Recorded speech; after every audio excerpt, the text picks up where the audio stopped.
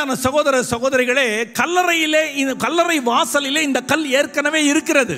The stone is there on the threshold of the ஆனா mark சுவிசேஷம் 16ஆம் அதிகாரம் முதல் வசனத்திலே விடியற் காலத்திலே வாரத்தின் முதலாம் நாள் காலையிலே சில பெண்கள் சில ஆயத்தத்தோடு அந்த கல்லறைக்கு போகிறார்கள். And Mark 16 and verse 1 it says that on the very early morning there are few women who are going to that. அவர்கள் சுகந்த வர்க்கங்களை வாங்கினார்கள். They brought all the spices. அதை எல்லாம் ஆயத்தப்படுத்தினார்கள். They prepared it. அதற்கான நேரத்துக்காக காத்து கொண்டிருந்தார்கள். And they were waiting for the time. எல்லாமே அவர்கள் திட்டமிட்டார்கள். Everything they planned. அவர்கள் வீட்டிலிருந்து இரவு விடியற் காலையிலே இருட்டோடு புறப்பட்டு போனார்கள். And also they went there in the twilight. ஆனா அவங்க திட்டமிடாத ஒரு தடை அந்த இடத்துல உட்கார்ந்து இருக்கிறத அவங்களால கண்டுபிடிக்கவே முடியல. They couldn't find an unplanned obstacle which was sitting there. போகிற வழியிலே தான் திடீரென்று அவர்களுக்கு ஞாபகம் வருகிறது, அங்கே ஒரு கல் இருக்கிறதே என்று சொல்லி அவர்கள் மிகவும் மனதுக்குள்ளே எவ்வளவு பெரிய கல் என்று சொல்லி அதை பாரத்தை அதனுடைய அளவை அவர்கள் நினைத்து பார்க்கிறார்கள். On the journey they realized how large is the stone towards when they go to the. என் பிரியமான தேவ பிள்ளைகளே, Beloved brothers and sisters, நீங்கள் உங்க வாழ்க்கையில நிறைய திட்டமிடலாம். Even in your life you can plan many things. குடும்பத்துக்காக திட்டமிடலாம். You can plan many things in your family. திருமணத்துக்காக திட்டமிடலாம். You can plan many things for your marriage. வேலைக்காக திட்டமிடலாம். You can plan for your job. நல்ல வீட்டுக்காக திட்டமிடலாம். You can plan for a house. ஆனா நீங்க எல்லாவற்றையும் திட்டமிட்டு நடந்து போகும் பொழுது எதிர்பார்க்காத நீங்கள் திட்டமிடாத ஒரு தடை உங்கள் வாழ்க்கையிலே வந்து உங்கள் முன்னேறாதபடிக்கு உங்களை தடுக்க பார்க்கும். There might be an unexpected obstacle will try to block you on your journey. இவர்கள் எல்லா சுகந்த வர்க்கங்களை கொண்டு போனாங்க இயேசுவின் சரீரத்தின் மேலே பூசுவதற்கு.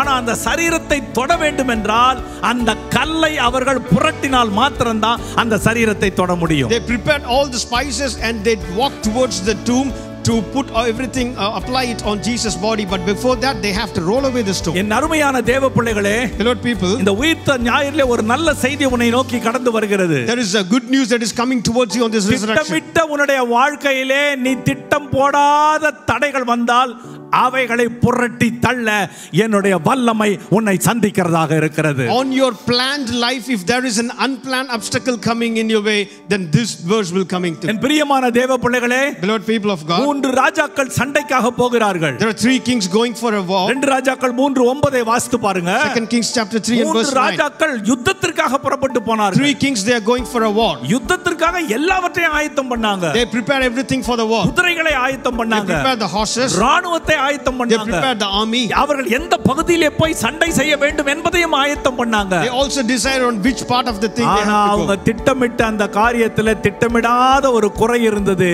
என்னவென்றால் மிருக ஜீவன்களுக்கு தண்ணீர் இல்லாமற் போயிற்று. And on their planned war there was one obstacle that they had.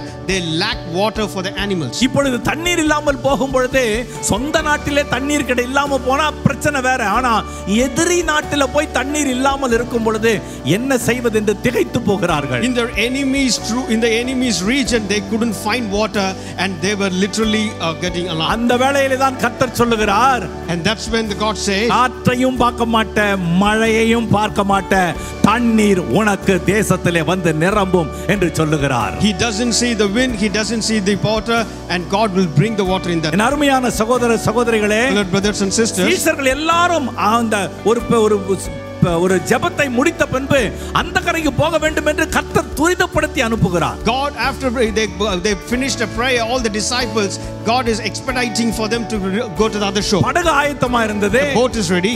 அந்த படகு பாய்மரம் கூட ஆயத்தமா இருந்தது. Even the thing which was on the boat was ready. As the sail also was ready. The sail also was ready. பாய்மரமும் ஆயத்தமா இருந்தது. The sail also was ready. பாதி தூரம் போற வரைக்கும் எல்லாமே ஆயத்தமா இருந்தது. Halfway through everything was ready. ஆனா பாதியிலே வந்த புயல் அவருடைய சிந்தனையில இல்ல, அவர்கள் திட்டமிட்டதில இல்ல. அந்த தடை வந்த நேரத்திலேயும் அதை இறையாதே அமைதலாயிரு என்று சொல்லுகிற கர்த்தருடைய உயிர்த்தெழுதலின் வல்லமை அவர்களை அங்கு சந்தித்தது. But the storm which came as an unexpected obstacle, God looked at the storm and he stilled the storm and he made them through. நீங்க போகிற வழியில நீங்க பிளான் பண்ணி போற வழியில திடீர்னு ஒரு ரியாலிட்டி உங்களுக்கு ஹிட் ஆகும். போன பின்னால தான் ஐயோ இத நான் மறந்துட்டேனே என்ற ஒரு காரியம் உங்க வாழ்க்கையில குறுக்க வரும். There might be some reality coming in your life an unexpected obstacle that will come in your life. துடித்து போவீர்கள். You will be shaken. பதறி போவீர்கள். You will be trembled. வீட்டிலிருந்து எல்லா சூட்கேஸ் எல்லாம் எடுத்துக்கிட்டு airport கிளம்புறீங்க. You're taking all the suitcase and going to the airport. எல்லாம் முடிச்சு நேரா போய் ஏர்போர்ட் கிட்ட போகும்போது தான் பாஸ்போர்ட் எடுக்கலையே என்ற உன்னுடைய அந்த ரியாலிட்டி ஹிட் ஆகுது.